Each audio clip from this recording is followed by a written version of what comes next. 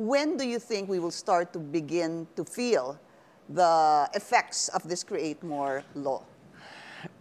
Pagdating sa investments po, almost immediate po yan, within a year or two. For the jobs, maybe within 2 to 3 years. Ganun din po katagal. Yes po. And what's important, Secretary, sabi mo nga laying the groundwork is also laying the groundwork and its continuity. Hindi ho ba hanggang sa susunod na administrasyon? How does that work? Kaya nga po ma'am, ginawa nating batas. Dahil batas po siya, there's permanence in the law.